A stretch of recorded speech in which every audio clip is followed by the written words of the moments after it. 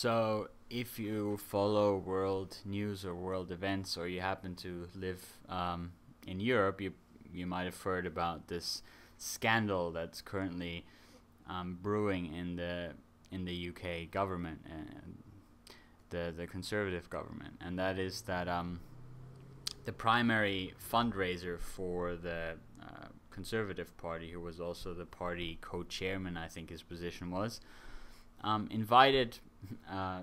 There was an undercover interview in which he was discussing with the undercover reporter what kind of money they had to donate in order to have dinner with David Cameron, the current Prime Minister. And he was basically saying, well, don't bother donating 10,000, 20,000 pounds. If you donate, I think it was like 200,000 pounds, then you'll get a meeting with David Cameron and you'll get good access. Now, this guy's been sacked. David Cameron saying, oh, well, he did this, he was made a terrible mistake, but I wasn't supporting this, I wasn't behind this, so it's all just a huge misunderstanding, and, all of that kind of usual bullshit. Now, I hope this has big consequences, and I hope that it damages the Conservative government. For one thing, because I don't like Conservative governments. For another, because it was a pretty lousy thing to be doing, raising money by basically selling access like that.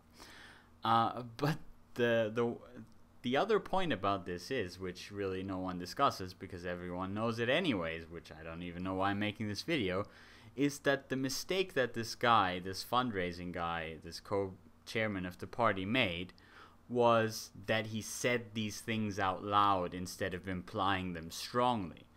If he'd been going around having a nice lunch with people and saying, oh, well, isn't it nice that you might be donating money to the party, and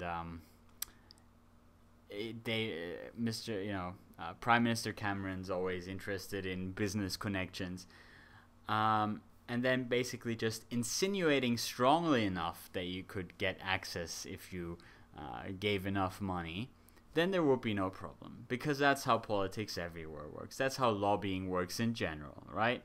It's all based on insinuation. Little gifts, but nothing that goes across any huge boundaries. Little insinuations, and then one hand washes the other. You give your donation, and what you wanted to happen happens. And no one ever needs to say those magical, dangerous words of, you need to pay this much for access, or you need to pay this much for the law to get passed, because that's dangerous and fatal. But accepting some money, with absolutely no guarantees, but wink, wink, nod, nod, that's perfectly fine.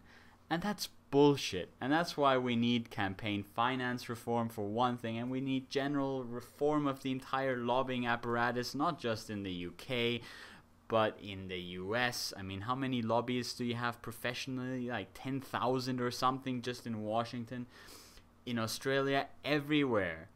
This money is corrosive. It's a cancer. People talk about corporatism. The reason why corporatism is the cancer it is, tearing away, eating away at democracy, is this kind of stuff. And the thing is, when they say it out loud and they get busted, then we can get rid of them. But when they don't say it out loud, the money still flows, but everyone's used to it and just takes it as something normal. And that should really stop. We should really... Because tracking money isn't really that hard, right? If you have a politician, you can check where the donations are coming from.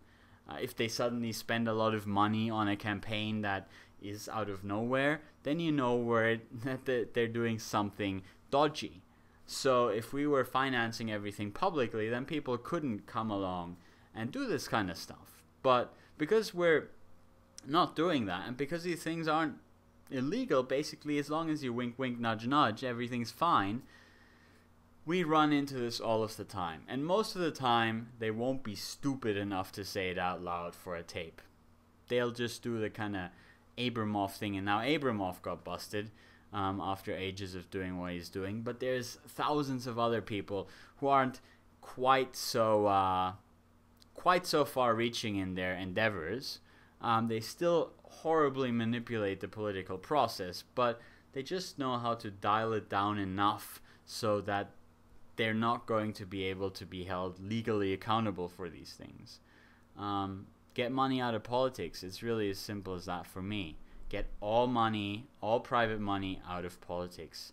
No more donations, no more anything. Public funding for everything at every stage of every campaign, no exceptions.